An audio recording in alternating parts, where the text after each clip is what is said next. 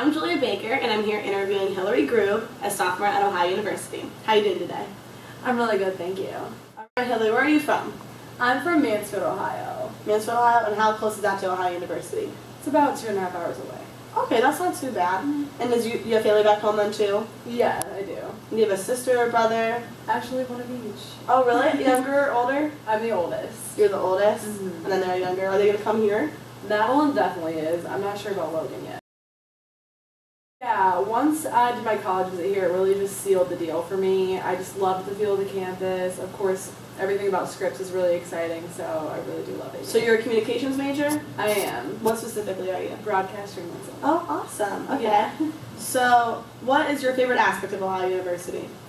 I would say my favorite aspect is probably the atmosphere. It's just really laid back, but at the same time it has a sort of professional feel, so it's really just exciting being here. Okay, so when you're not at Ohio University, what are you involved in at home? I really love visiting our family's lake cottage. Oh, where's that? It's in Michigan. Actually, the lake's half in Michigan, half in Indiana. It's called Long Lake. Okay, and what kind of stuff do you get into there? You like surfing, wakeboarding, what do you do? I wish I could wakeboard. I really like slalom skiing, which is when you just go up on one instead of two. Cool. And so, obviously, of course, I love maintaining a tan. So. And you go with your whole family? Yeah, but sometimes just Maddie and I go, my sister. Okay, what's the craziest thing you guys have gotten into on one of your vacations? Well, actually, this past summer, Maddie and I crashed a wedding. You crashed a wedding? Yes. So did you know this person? No idea? No, actually, we had to stop by the yacht club for a minute to pick a program for the wakeboarding show for the next day. And when we got there, there was just this huge, out-of-control wedding going on. And I was like, Madeline, we should just go in. This is way too good to pass up. And so she was like, are you sure? Like, do you think it'd be okay? What if they kick us out?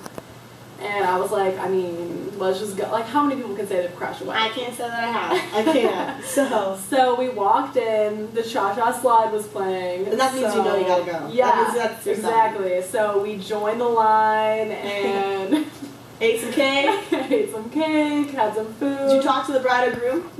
I did talk to the bride, actually. Did you get it on footage? Any pictures, videos, anything? Yeah, Maddie is actually going into photojournalism, so she brought her camera, so we did get it on tape. It was so funny because no one asked us why we were there. That's crazy. What would you do if someone crashed your wedding? I would probably let them stay. Yeah, I probably would stay. Well, thank you so much for talking to us today. No problem. I'm Julia Baker, and thank you for tuning in.